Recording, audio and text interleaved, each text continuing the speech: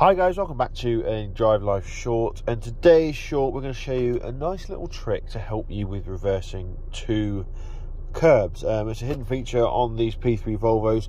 All you need to do, if you've got the power fold mirror option, is put your car in reverse like so, and if you're reversing up to a curb on the right hand side, for example, just need to press the right hand mirror button here, and you'll notice the mirror will now drop so you can see the curb and you can see your rear wheel.